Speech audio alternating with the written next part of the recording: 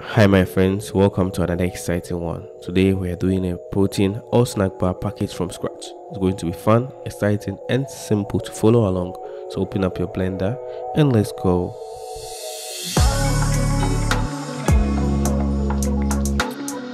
So as usual, I have my blender opened. I'm using the current version, or you can follow along with any version that you have.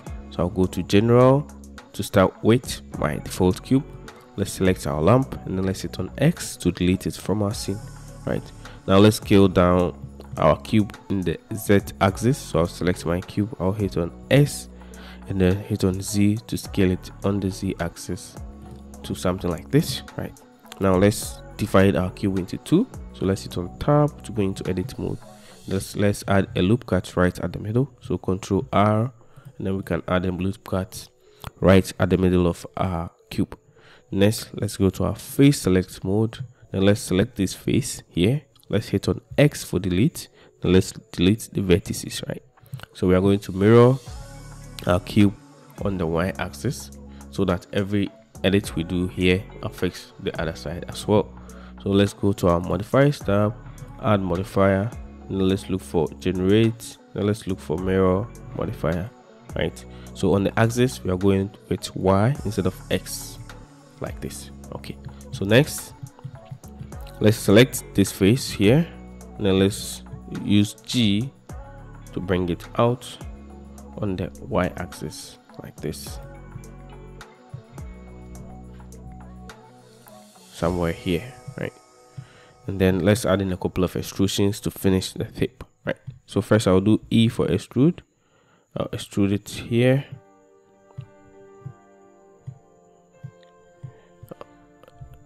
bring it forward a bit, and then we can do S and then scale it on the Z axis so it looks like this, right? Then we can do S to scale it out like this, right? So we have something like this. So it's looking at like a snack bar package. And then next, let's extrude this tip to create the final tip of our package, right? So let's do E, then let's extrude to something like this, right? So we have this. Next, let's create that zigzag thing you see at the end of the package. So we can do Control R to add in a couple of loop cuts here. So let's scroll our mouse wheel to add in some loop cuts right here, and then let's make sure we have our edge select mode active, and then let's select every other edge at the tip here, right? So hold on shift select here, then click,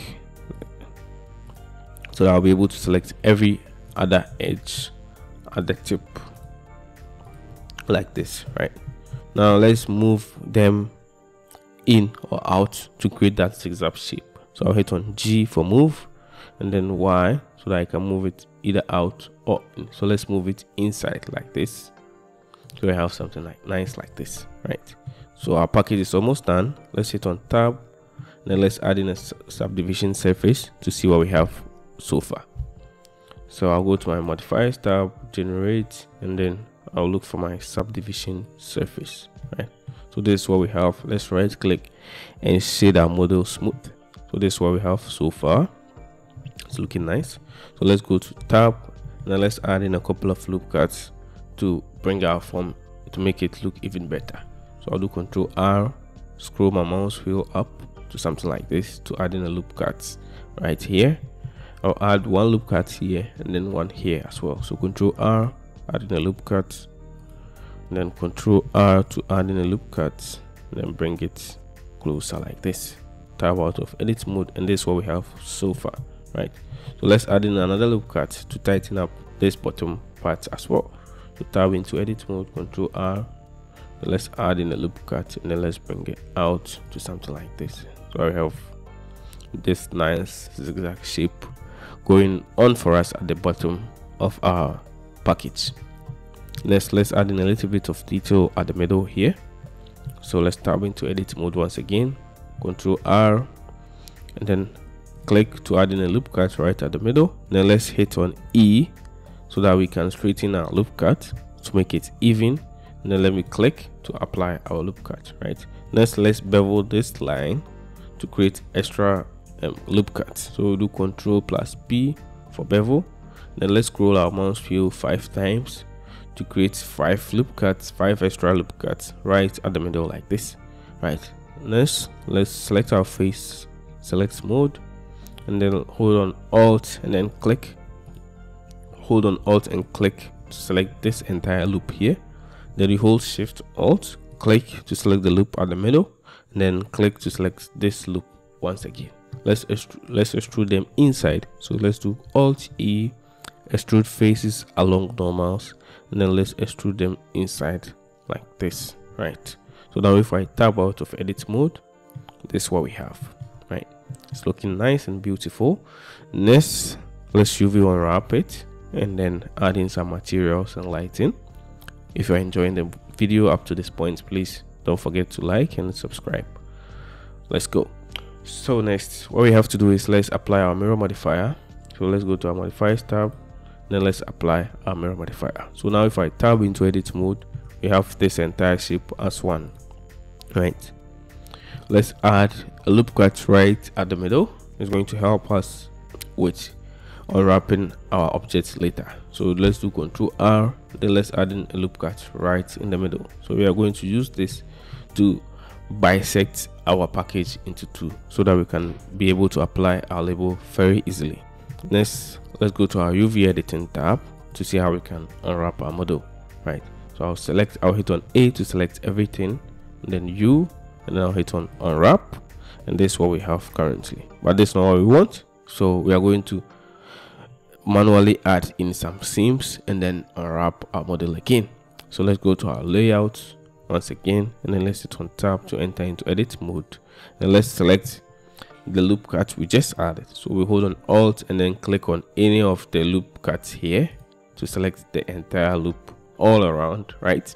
So I'm going to go into wireframe mode so that we can see what we are doing. So this wireframe mode so that we can see what we are doing. Right. So once we've selected the entire loop all around, let's try and select one side of the entire loop. So we are going to try and deselect this side altogether. Right. So to do that, let's hold on with our object selected like this. Right. Let's hit on C to bring this selection tool, and then let's hold Shift, and then we can simply click to deselect the places we don't want. So once you are done, you can just right click, position your model in a nice position, and then you hit on C again, and then hold Shift to deselect the places you don't want to select. Once you are done, you can right click again, and then we have this. So we have this half portion of our model selected right in the middle. So we are going to divide it right in the middle. So now let's hit on U once again, and then let's go to mark seam. Right. So you can see that place is marked as a seam. So it's the highlight has changed to a bit reddish kind of highlight. So now if we go to our UV editing once again, and then we select everything, then we do U to unwrap. You can see it's unwrapping differently. Right. Let's tab into edit mode, and then let's do control. Let's select our model, do Control A, and then we do scale. Right. Now let's go into our edit mode once again, and then let's do U and then unwrap, so that our UV will be unwrapped nicely like this. Right. So make sure you apply your scale. So this is what we have currently. So now we can easily add in our labels and continue with our design. Right. So I have a label prepared for you. You can grab it in the description below, but just in case you wonder how I'm able to design my labels to fit, I usually, once I am done with unwrapping, I'll just go to my UV, and then I can export my layout right to a safe place, and then I'll be able to get the right dimensions of my label. Let's add in our label. So let's go to open, and then go to location of where you save your project file. You see we have a UV here. I'll select it. It's just a PDF PSD file. Then I'll hit on open image to add in the image to our label. Right. all we have to do is hit on A to select the entire UV, and then G, and then we can position it in place like this, so that everything is looking nice. You'll not be able to see it in our view right now because we've not added any materials to this. So once we are done with the UV, we know that everything is set. Let's quickly add in our materials. So let's go to our layout, change it to our solid view like this, right? Then let's scroll let's drag to create a space here. Then let's change this to our shader editor like this, right? And then let's create another space here as we usually do. Then let's hit on our camera to set our camera. Then let's change our render engine to cycles. Make sure we change the device to GPU compute, and then let's hit on the render preview here. So first of all, we're going to make this setup simple. Let's add in an HDRI, right? So in our shader editor, I'll change this from object to world, and then with the background selected, I'll hit on Ctrl+T to add in an environment texture. I'll hit on open, and then I'll locate where I saved my HDRI. I'm going to leave a link in the description in case you want to download some free HDRIs. Yeah, so I'll select any of them, double click to import it into my scene. So the HDRI is going to help with our lighting, right? So I'll hit on my camera once again to bring my camera into view. I'll tap N and then go to our view, and then we can lock our camera to view, right? So that our camera is always locked in place. Next, let's select our protein package. Let's change this from world to object, and then let's add in our material, right? So this, we are not going to use our principal BSDF, so I'll remove it from the socket, then select it and hit on X to delete, right? So let's do Shift A, let's go to shaders, and then let's add in a glossy shader, right? So we're going with a glossy BSDF shader, and then let's plug it into our surface, right? Then let's select our glossy shader, and then let's do Ctrl+T to add in an image texture, right? So with the image texture, let's click here, and then let's add in the UV which is imported.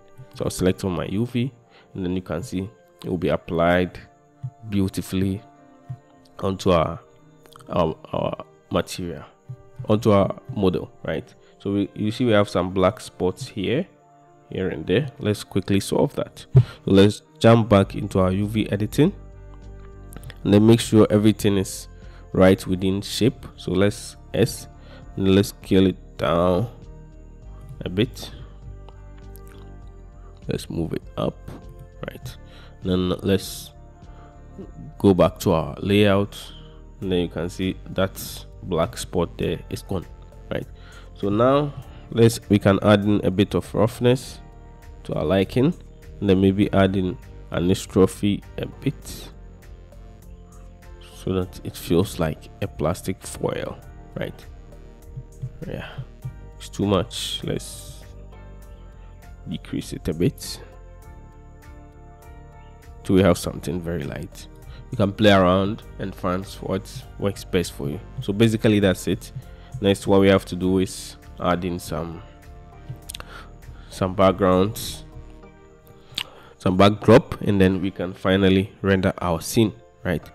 But if you want to take things to the next level, we can go into our sculpt mode, add in a couple of deformations here and there, just to make our package pop out a bit more, add in a bit of detail. So let's do that real quick. So let's select our object, and then let's hit on sculpt to go into sculpt mode, right?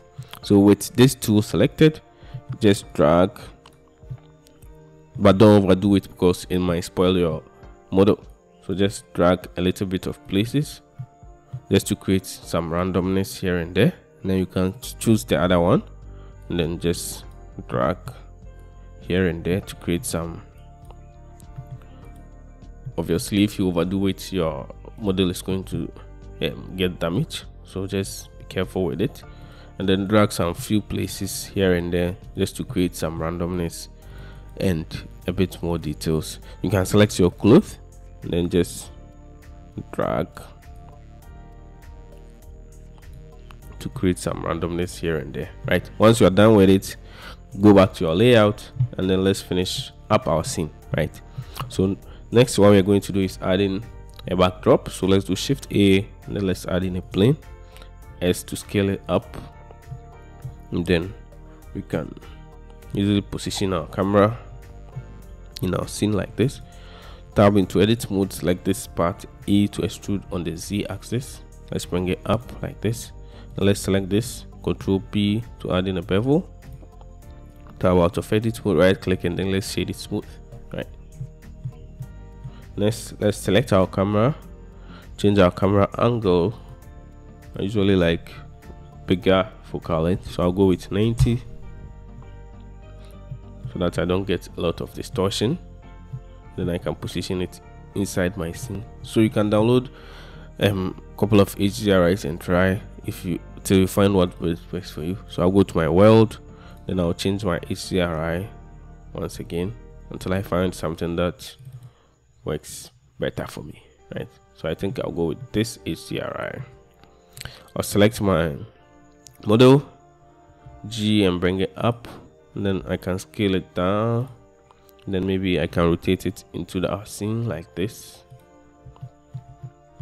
G. So from here on, however you want to your final scene to be is totally up to you. You can take your time and have some fun. I'll go to my world, objects, add a material to the backdrop, and then maybe make the color a bit darker like that, right? So next, you can select this, Shift D to create a duplicate, Shift T to create a duplicate, right? Let me bring my backdrop down, and then you can easily play around, play with it, have fun. Double R to rotate it in my scene like this, right?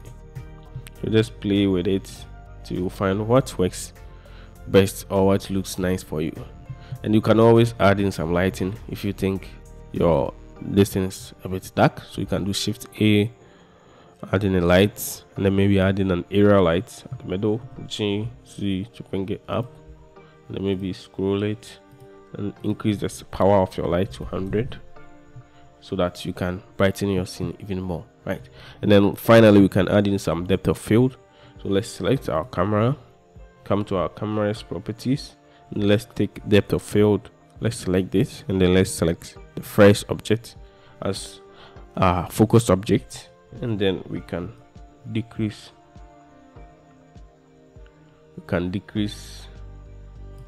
the f-stop until the other objects are out of our scene. And then finally you can set your render, so how many samples you want. I'll set mine 1100 for a quick render sample, and then you can change your color management. You can change the look to maybe a high contrast so you have a bit nicer and punchier image. And then finally you can render your final image like this, right? So that's it for today. Thank you very much for watching. I hope you learned something from it. It's been exciting and simple and easy to follow along enough. If you have any question, please don't forget to leave it in the description below, or you can send me an email. I'll be readily happy to respond.